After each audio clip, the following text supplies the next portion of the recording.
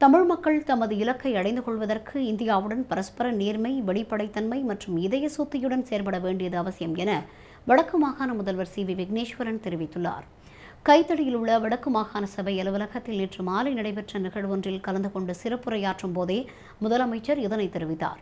தமிழ் மக்களுக்கான சுயநிர்ணய உரிமையினை பெற்றுக்கொள்ளும் எமது முயற்சிகளில் இந்தியாவுடனான நட்பு, நேர்மையுடனும் இதய சுத்தியுடனுமான பரஸ்பர அரசியல் ராஜதந்திர நடவடிக்கைகள் ஆகியன அவசியமானவை என்று அவர் சுட்டிக்காட்டினார்.